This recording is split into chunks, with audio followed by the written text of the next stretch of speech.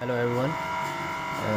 Today we are filling liquid helium in Siemens magnetom impact 1 Tesla.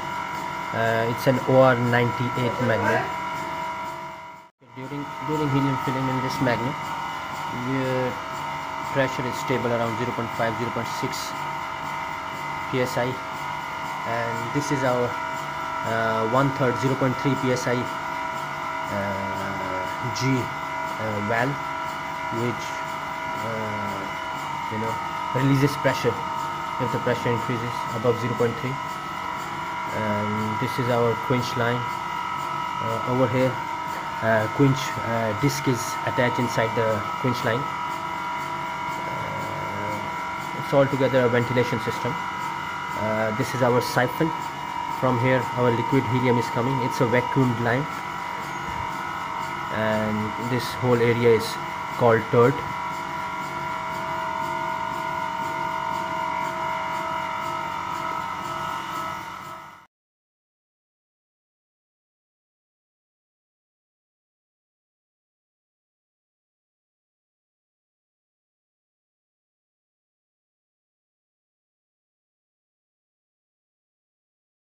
Over here we measure our helium.